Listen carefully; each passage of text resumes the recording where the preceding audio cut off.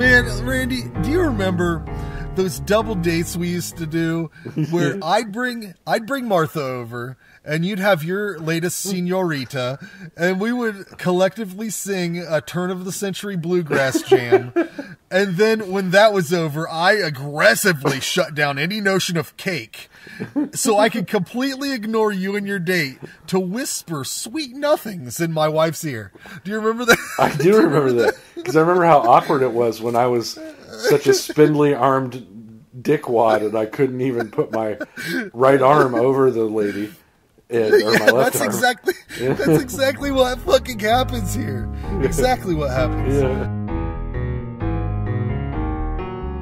I've lost some weight because I'm on a very strict diet and workout regimen. Oh, vagina and Kit Kats. Yeah.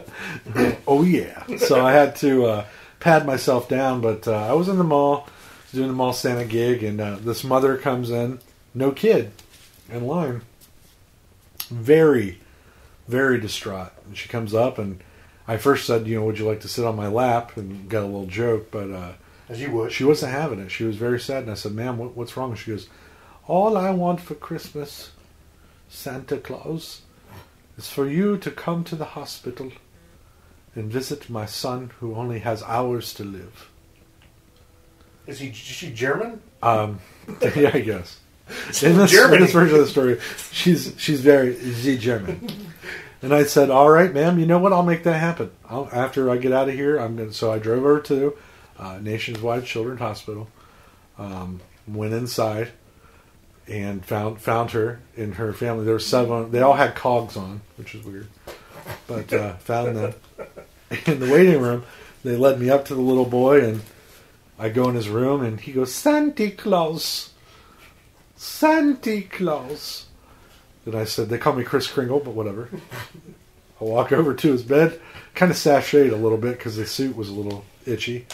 And I sat down and I went, "What can I do for you, little boy? What would you like for Christmas?"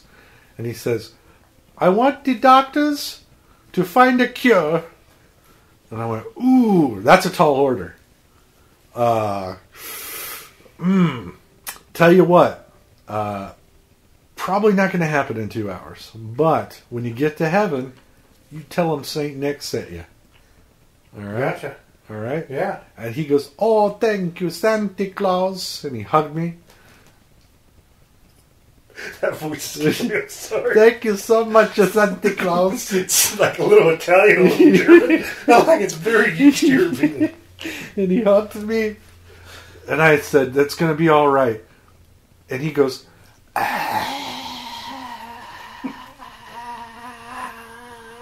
"Thank you." He died in my arms. That's so sad. That's so sad. I don't know what to do. So I'm telling all of you this story now is a hope that you'll love your loved ones this holiday season. And if you're thinking, I may have heard this story on the national news and found out it was a hoax by another Santa Claus, you say, "God damn it, no. It's a true story. I heard it on True Stories I just made up." Starring Ray McGuff. JT Farman. Yeah. That is an awesome story. But she has some like sweet ass mom jeans. Did you see those? They're fucking sweet.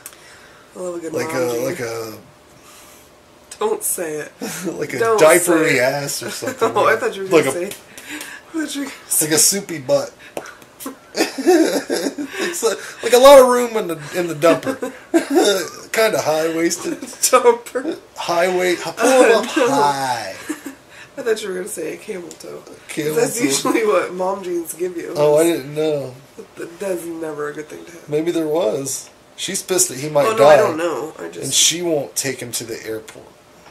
And he calls the chief, but the chief has no fucking control at all over the situation. He can't control Piper. He can't control Chiba. There's a Cheeber. There's a Chiba Piper epidemic. He won't.